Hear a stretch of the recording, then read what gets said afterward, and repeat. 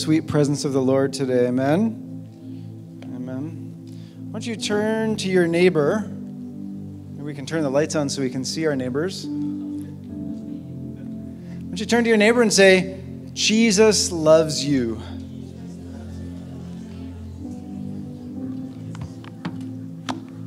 And then tell your neighbor, Jesus loves me. This I know. For the Bible tells me so. That's right, V-Man. Yes. It's a simple truth, right? Jesus loves me. Jesus loves you. It's a very, very simple truth, but it's very, very profound. It's one of the main things that if we can just get that and live out of that every day, man, our lives are just going to be changed, turned around, amazing. Oh, you guys are still here. You guys can go if you like. Turn around. Here they are still. Thank you guys. Sorry? You want to accompany me? Okay, all right. If that's what you want to do. Jesus loves you, and you can do that if you want. That's fine. Those guys are awesome. Yes, Jesus loves us. Jesus loves us. He's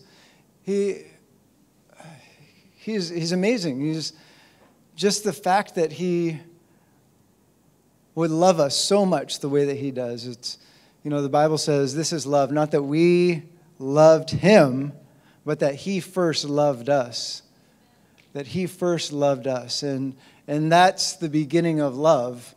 Obviously we want to respond to that. It's our responsibility, our response to respond and to give that love back to him and honor him and worship him like we've done this morning or this afternoon and show that love to other people. But Jesus loves us is the foundation of everything, of the Word of God, of our lives, of our peace, and of our joy.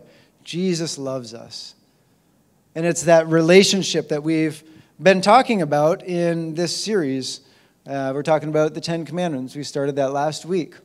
And the reason why God gave us the 10 Commandments is, if you guys were here last week, we talked about that, is that love relationship with God, the 10 Commandments is there to enhance that relationship, for us to live in a good relationship with God. It's not a bunch of do's and do nots, and God wants to control our lives, and he wants us to be like robots walking around doing his will. No, he wants us to live in an intimate relationship with him.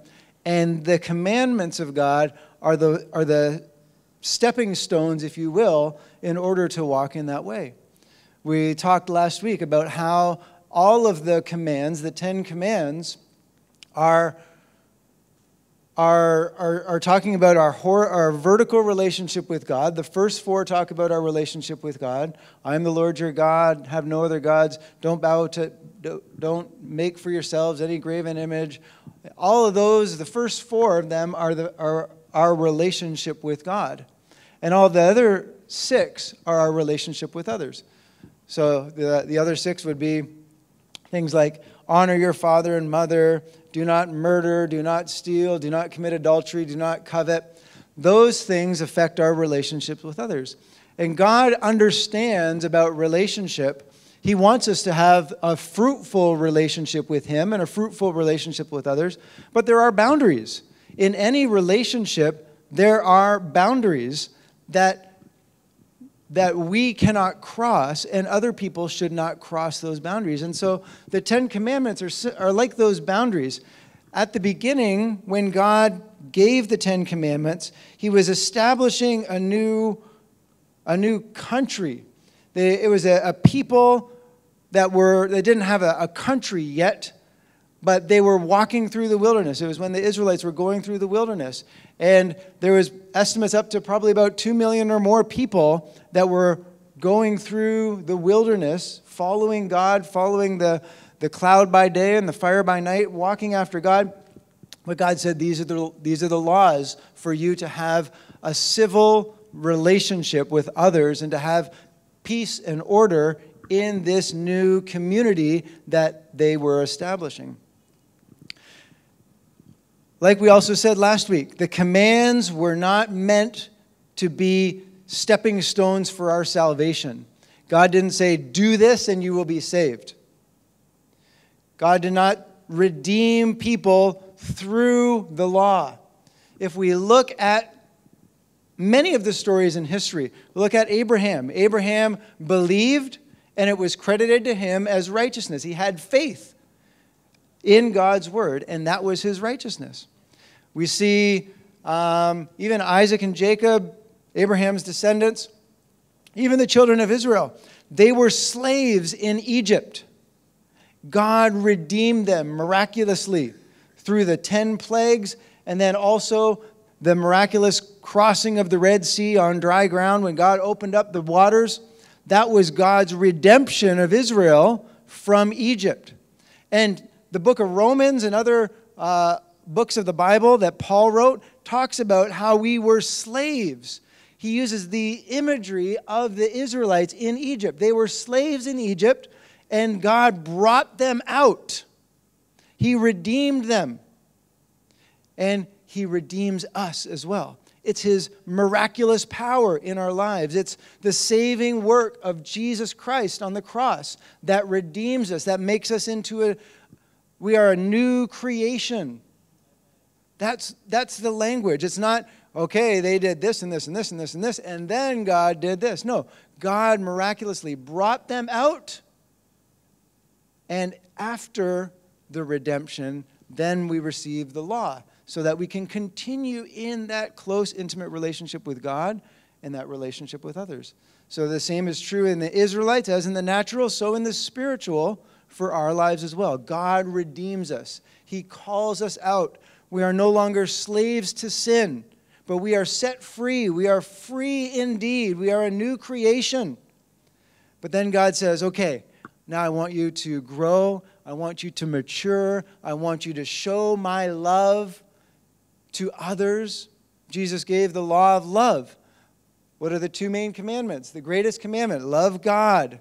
That's this vertical relationship. And love others as you love yourself. That's the horizontal. Jesus went on to say there in that passage, he says, if you do this, you will fulfill all of the commands.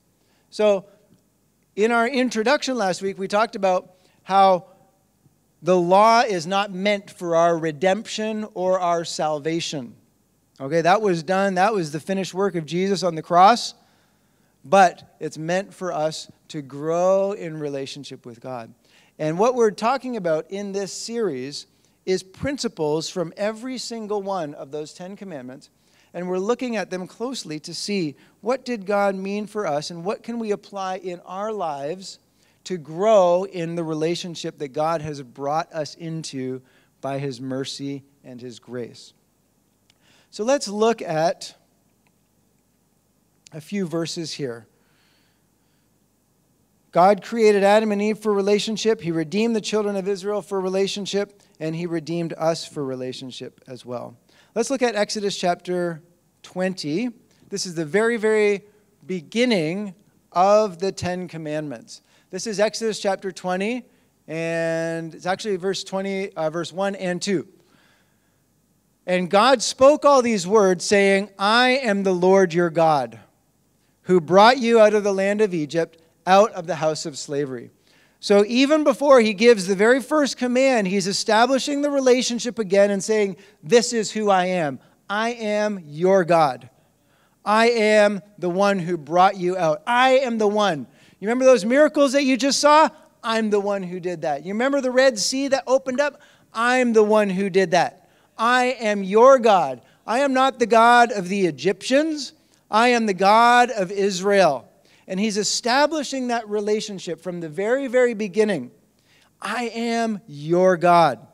I did these things for you because you are a chosen generation, a royal priesthood for me. This is what he was saying to the Israelites. And we can take all of those things into our own spiritual lives as well. I am the Lord your God who brought you out of the land of slavery, out of the land of Egypt, out of the house of slavery. And then he launches into the 10 commands. Talks about, like we said, all of the vertical relationship, all of the horizontal relationship. But it's interesting. at the end of the Ten Commandments, in verse 18, it says, the people trembled and stood afar off. They were still wanted to be separated from God. But look at verse 18. It says, now when all the people saw the thunder and the flashes of lightning and the sound of the trumpet and the mountains smoking, the people were afraid and trembled, and they stood afar off. In verse 21, Moses drew near the thick darkness, and people determined that they wanted to have a distance from God. They said to Moses, you speak to God and tell us what he said. So we see the Israelites, they were afraid, and they said, oh, we don't want to get close to God. But Moses, he went up to the mountain to where God was. Amidst all the lightning and the thunder and all that stuff, he went up to the mountain, and he received the word of God on that mountain, while everyone else were standing afar off. And let's look at what Psalms 103 verse 7 says. It says, he made known his ways to Moses and his acts to the people of Israel. He made known his ways to Moses and his acts to the people of Israel. It's easy to know the acts of God and to see the acts of God, to hear the stories about God. But Moses, in this verse, it says that Moses knew the way. Basically, he knows the why that God did something. Why did God do this? Why? He knew God's heart. He knows, he has that intimacy with God. He's the one who went up the mountain. He saw God, and they communed together. They had that relationship together. They were close together. The Israelites saw the miracles. They saw the thunder, and they saw the plagues. They saw all that great stuff. But Moses knew the why. Moses knew God, and he knew God's heart. He knew why God was doing certain things. And there's a number of people in the Bible who knew the ways of God. But there's many, many more who only experience the acts of God. Let's be people who know God intimately. You know, we talk about the redemption of Jesus. Part of what happened when Jesus died on the cross, when he said it is finished, the temple, the curtain in the temple tore from the top to the bottom. And that is very symbolic of the way being made open for us. Before that time, only the chief priests go in once a year into the Holy of Holies. And they did it with fear and trembling.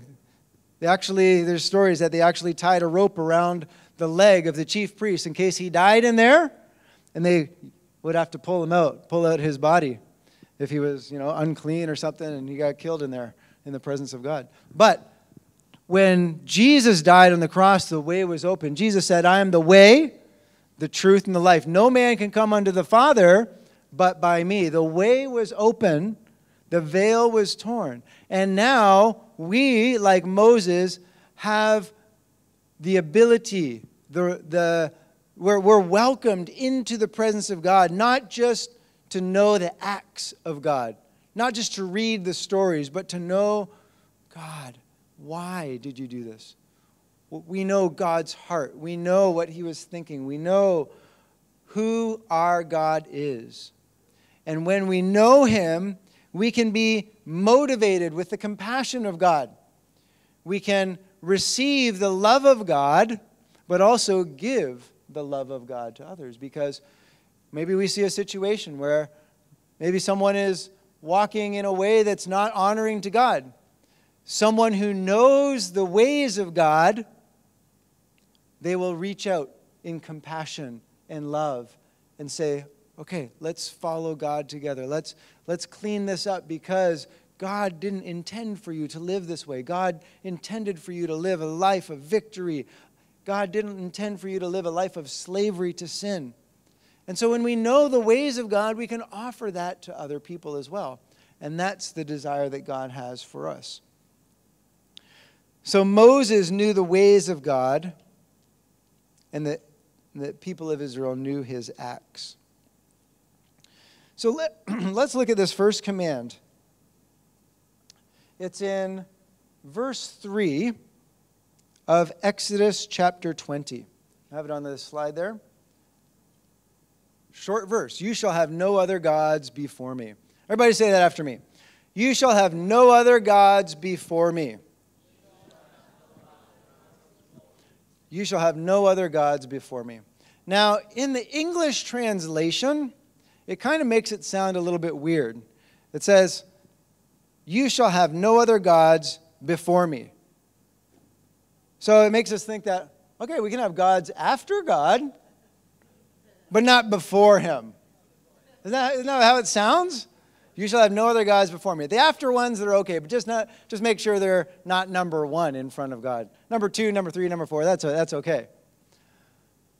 It's kind of a misleading translation. I actually like the Khmer translation a little bit better. Isn't that what it says in Khmer, right? So outside of me, don't have any other gods. I'm the only one. And that's actually what it originally means in the original language. That word before me, it's a little bit misleading in the way that it's written, because what it actually means, it can be translated several different ways. It can also be translated in my presence, besides me, where I am. Later on in Leviticus and Deuteronomy, when they're talking about some of the sacrifices that they're given, that are given in the tabernacle.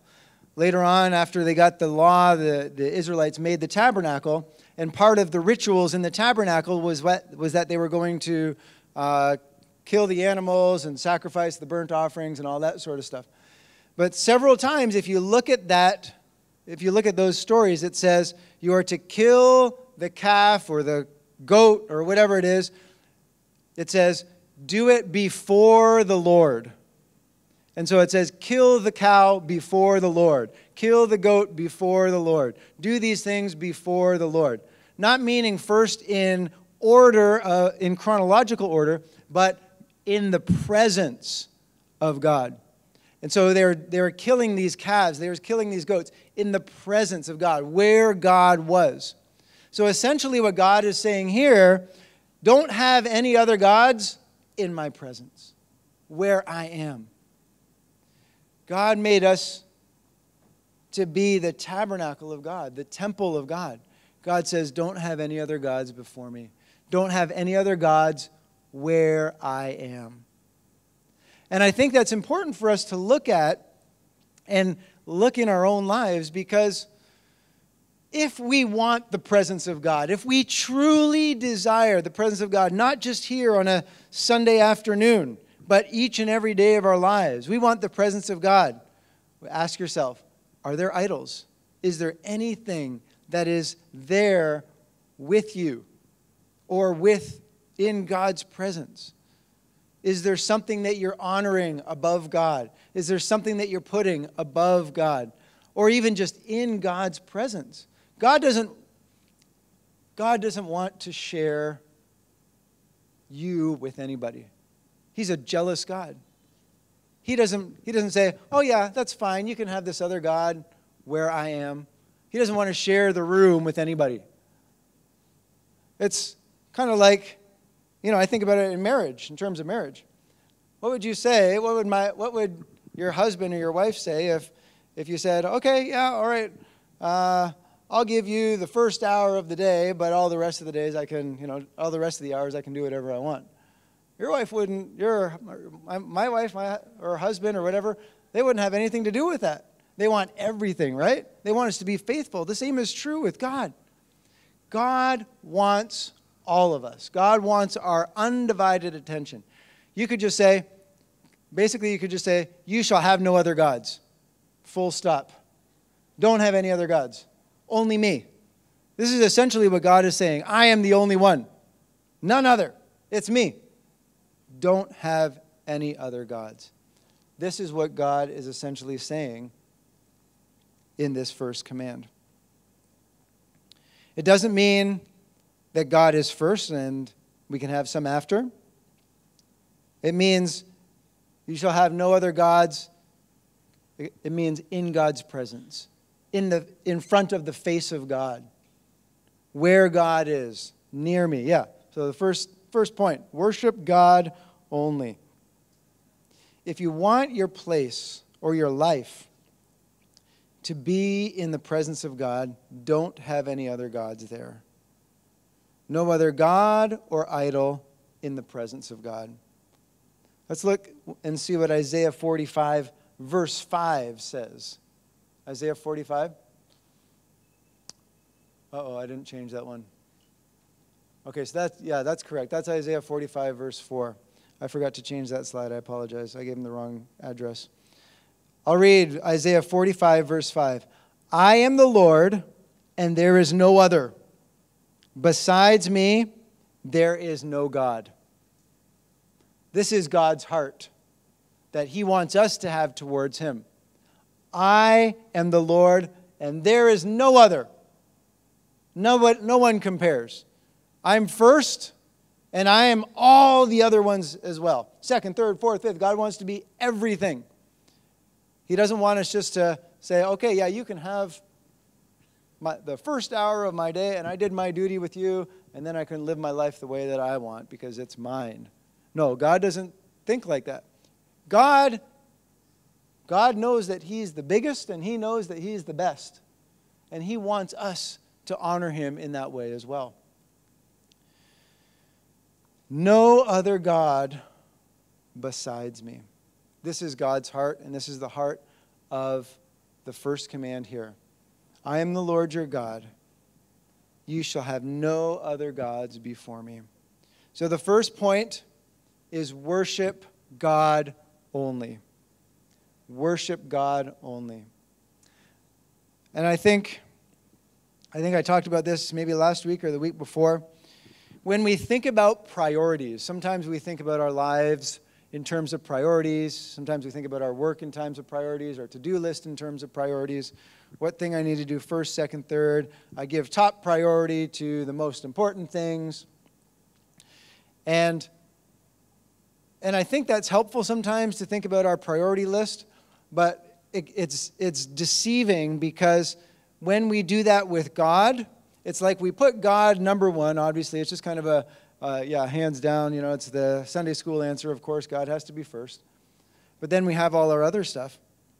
But God doesn't think about it like that. He thinks about it like it's like a pie chart. And you have your 25%, your, half pie, you have your 25% here, you have 25%, 50%, 33%, and it all makes up the whole of our time or of our life or whatever it is. But God doesn't want to be one piece of the pie. Okay? God doesn't want to be, just make sure that you give him the biggest piece and then that's it. He doesn't want to be just one slice of the pizza. Okay? He wants to be the whole pizza. He wants the whole thing. And what we can do is we can still arrange our priorities in terms of 25% for this or this much for that or this much for that, this much time for that. But God doesn't want to be one slice. He wants to be the whole thing. And so, for example, if, you have, 25% for,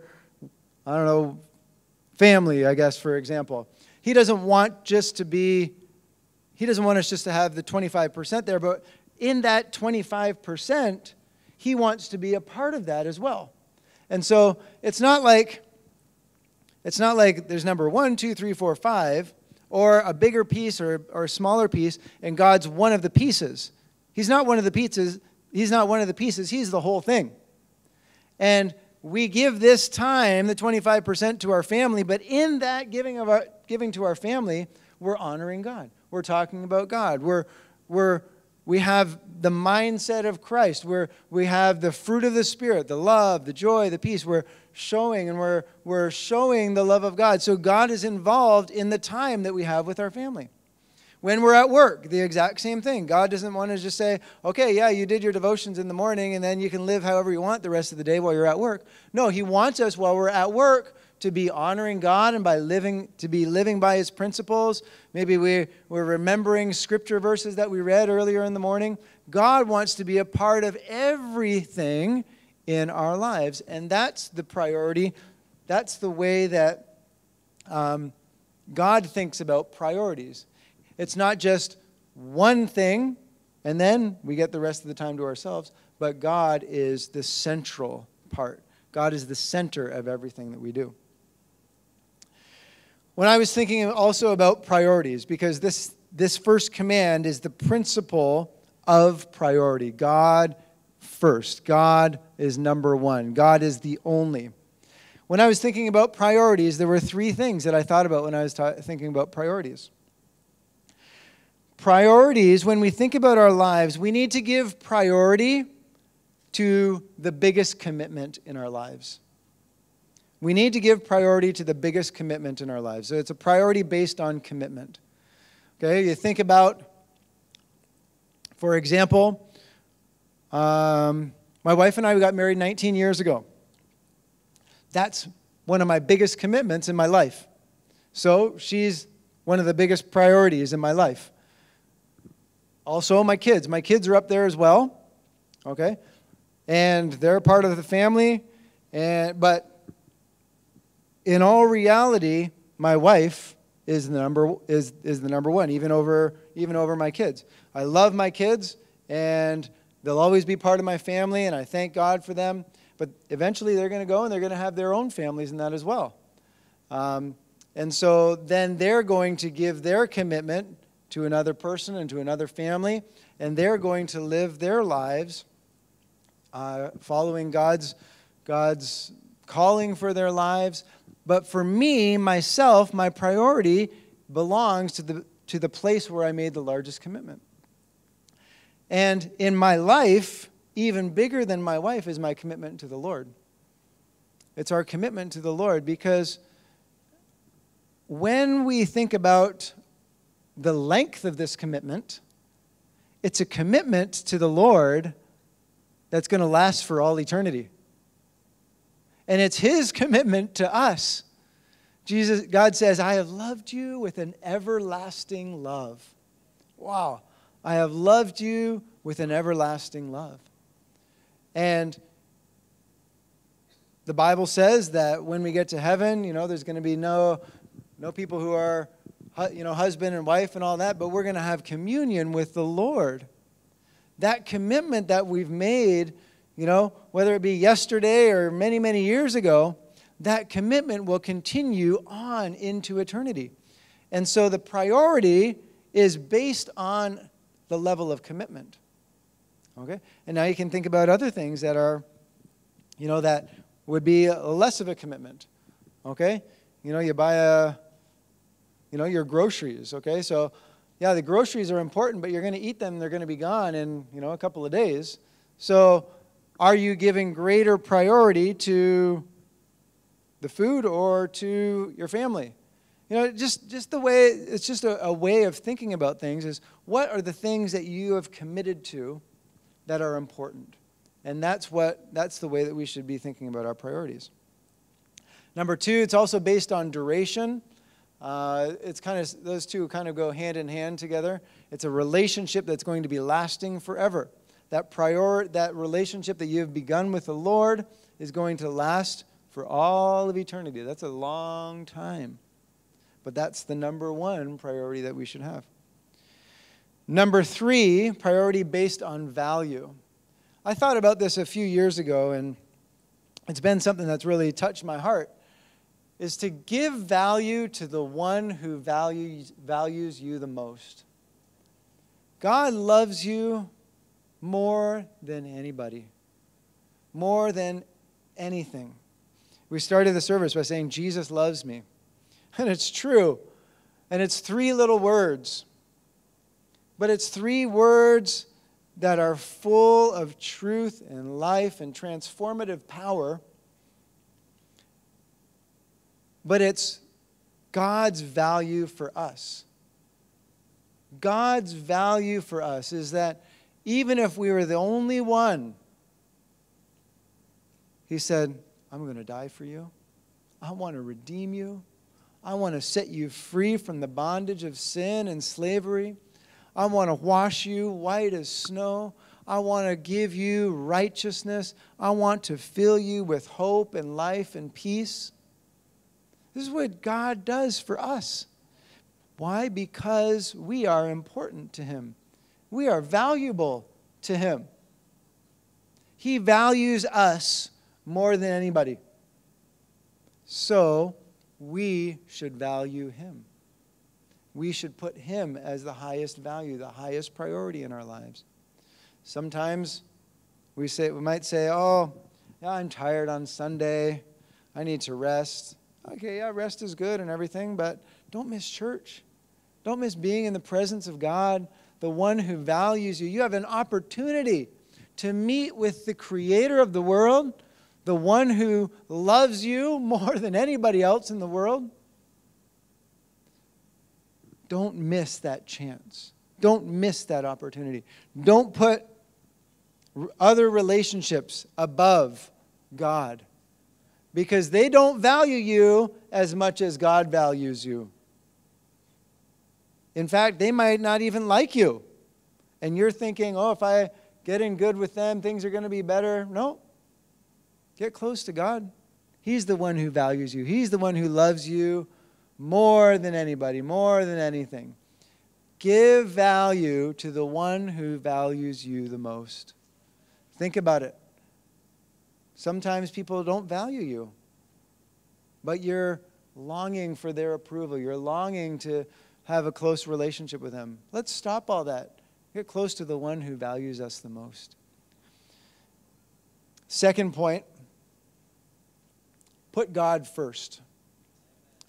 Put God first. When Joshua led the children of Israel into the promised land, God said, you're going to have to fight. You're going to have to fight to take that land. It's a good land. He said it's a land flowing with milk and honey. They had a huge bunch of grapes that 2 people had to carry between themselves. Massively fruitful, but God said, you're going to have to fight for it.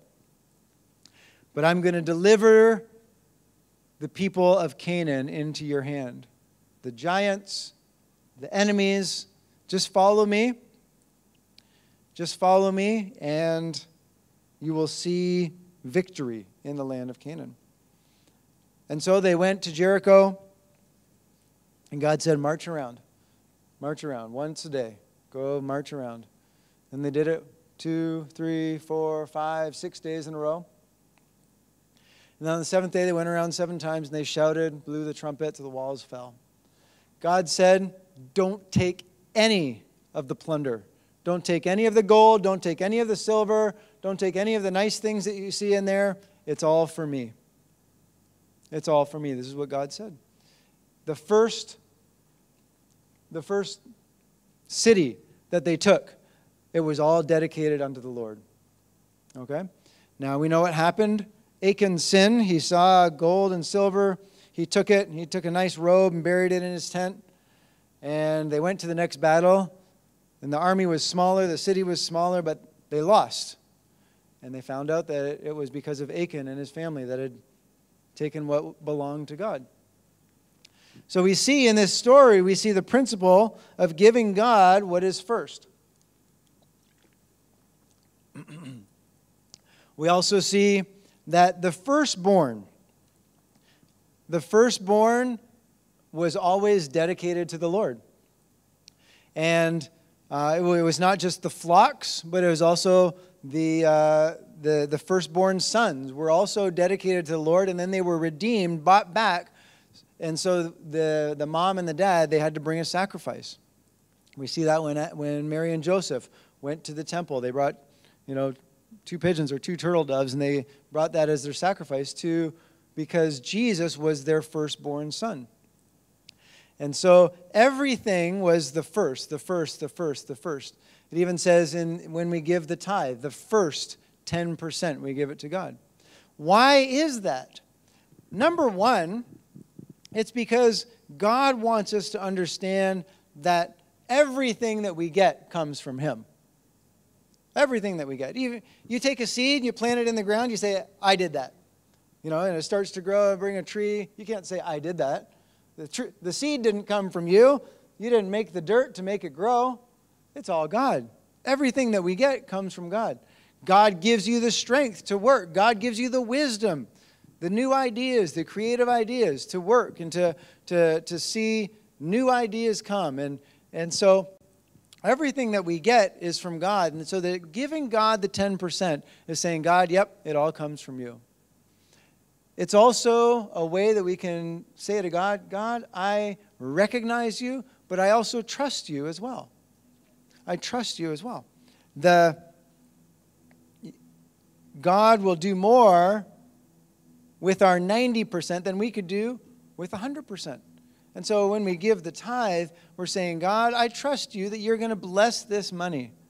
And it's not just asking God to do it, but he's promised to do that in the book of Malachi. So when we give God the first, it's saying to God, God, I recognize you and I honor you with this sacrifice that I'm giving. We also see in Genesis chapter 4, it's the story of Cain and Abel. And as a kid, you wonder, this is kind of a weird story. God accepted one sacrifice, didn't accept the other, and then Cain gets mad, kills his brother. But listen to what it says there. It says, talking about the sacrifice, they both brought sacrifices. Cain brought, he was a farmer and he brought fruit of the ground. Abel was a shepherd. But listen to the time words in this. Genesis chapter 4, verses 3 to 5. In the course of time, Cain brought to the Lord an offering of the fruit of the ground. Okay? So, I don't know how much longer afterwards, but it says in the course of time. It wasn't the first fruits for Cain. Okay? And Abel also brought of the firstborn of his flock and of their fat portions. And the Lord had regard for Abel and his offering, but for Cain and his offering he had no regard. So Cain was very angry and his face fell. Abel offered the first fruits of his flocks, but Cain didn't. And this was about 2,500 years before the Ten Commandments. God honors when we honor him with the first of what we have. God honors us when we honor him with our first. Matthew 6, verse 33. What does it say? Seek ye first the kingdom of God and his righteousness, and all these things will be added to you as well. Seek ye first. I've never done it, but I think it would be a very interesting Bible study to look at all the times in the Bible when God says first. Do this first. Do this first. And I could guarantee you that it'll shape the way you value things and the priorities that you put on life. And seek ye first the kingdom of God. One more story in the Bible in 1 Kings 17. 1 Kings 17 is a story of Elijah and the widow. The interesting thing about this story is that it came after Elijah's prophetic word. He said, his prophetic word was, it's not going to rain again until I say. Wow, that's a pretty brave prophetic word. And it didn't. It didn't rain until Elijah said. But right away, there was hardships that came because of his prophetic word. For himself personally, he had to get the ravens to come and feed him and drink at the brook, and then the brook dried up. But his prophetic word also had negative consequences on this widow as well. She ran out of all her food, and she said, I'm going to make this last little meal, and then me and my son, we're going to die. Just a little loaf of bread or whatever it was. And God brought Elijah, found the widow. She was collecting sticks. And and Elijah said, what are you doing? She said, I'm going to make this last loaf of bread for me and my son, and then we're going to die. A really grim outlook. But Elijah said, no, I want you to do this first. Before you do this, first make a small cake for me. And so she did it out of faith and made a small cake for Elijah. And God did a miracle for Elijah through the widow. And God did a miracle for the widow through Elijah. And as a result of that, she never lacked after that. Her flour didn't run out, and her oil didn't run out either. And so she had constant provision after that because she put God and the man of God first. What would she say? What would have happened to her if she said, no, I'm just going to do this. This is the last. I love my son, and I care for him. I need to provide for him. This is going to be the last. God can turn the last into the first. When we turn our last into the first, it's the first of many, many more.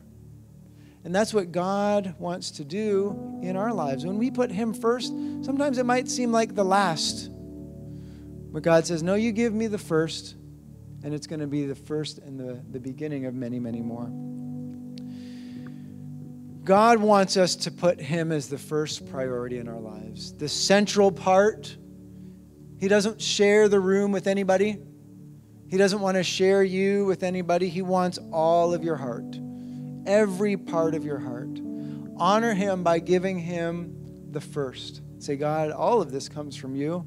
I'm just giving you this first because it all comes from you anyway. And God will just pour out blessing after blessing after blessing.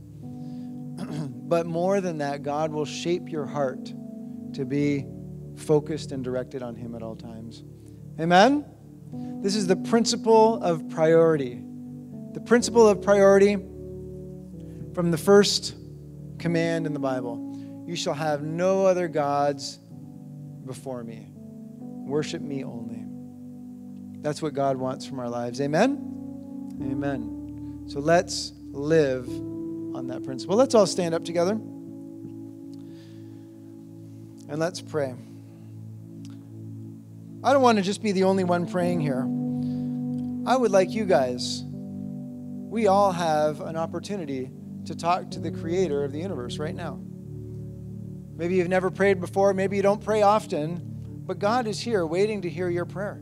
Why don't you say a quick prayer to the Lord, saying, God, I want to prioritize you in my life. I want to make you more of a priority, more of a focus. Speak these words to him. Let him hear your voice. Let him hear your prayer. Because God is a God who's alive and real and answers prayer. And he's going to speak to you in your heart in that still small voice today. Just take a minute or two and just pray to the Lord. Hallelujah.